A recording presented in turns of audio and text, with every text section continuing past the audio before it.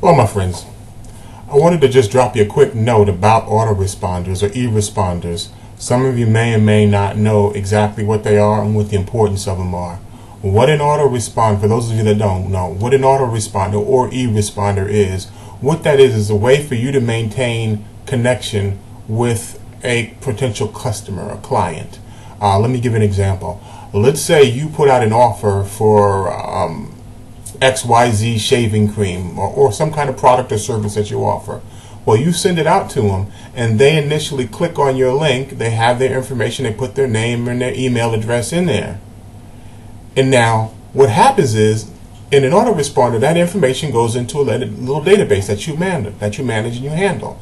And then you set it up to where it sends emails to them on an interval basis. Generally, it's good to keep it to about once a week. You don't want to spam somebody by sending them email after email, because chances are they'll go off the list and then you've just wasted that effort with that person.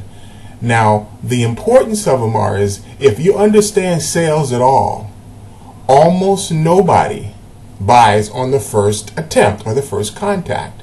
On average, they buy generally around the 5th contact. In fact, many of you might have even gotten to post-reclassified as syndication marketing pro as a result of an email or having been on some marketing list.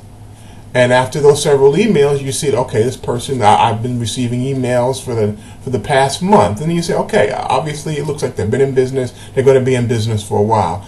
And generally you'll make a decision, or they'll make a decision by the 5th to the 9th, somewhere to that effect, that they'll make a decision to buy.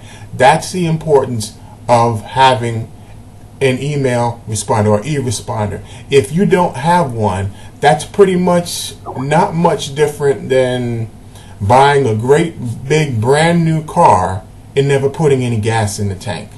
It'll never go anywhere. You'll have a beautiful car, it'll sit there, it'll look great, but if you don't have any gas, it won't go anywhere. Well, that's what the autoresponders are. And you'll hear this terminology, the money is in the list. This could not be so true. Now, below down here, you're going to see three very popular, two or three of the most popular autoresponders. Take your pick. They got the pluses, they got the minuses. They're pretty much all the same. Some are more expensive than others. Just kind of look at each one and decide which one's going to be best for you. Because if you're doing any kind of online marketing, you have to.